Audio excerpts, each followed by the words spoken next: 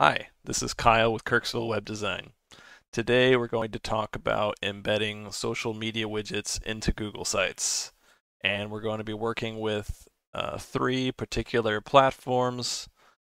Let's take a look here. Facebook, Twitter, also known as X, and Instagram.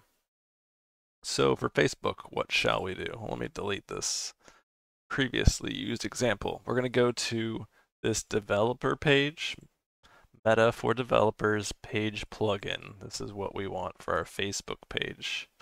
You have your URL, and we're going to use these parameters, and we're going to get the code. So once we have that, we can click here to copy the JavaScript code snippet.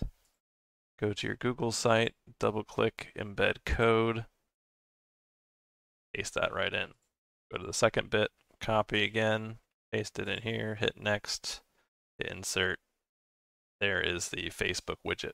You can adjust other settings and parameters like width and height and such. Next is Twitter or X. So let's look at this Twitter account. And then we'll go to Embed Timeline. And then we'll have here this generated code snippet, which is I've copied. Go back to our Google site, double click, embed code,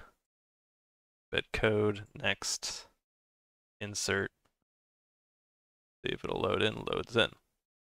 Again, you can make adjustments to the code and settings. Third is Instagram. So for Instagram, if you go to this URL, which is instagram.com/, then you put in your account name, then after that /embed, that URL is what you can then bring into Google Sites to embed here by URL this time. Insert the whole page.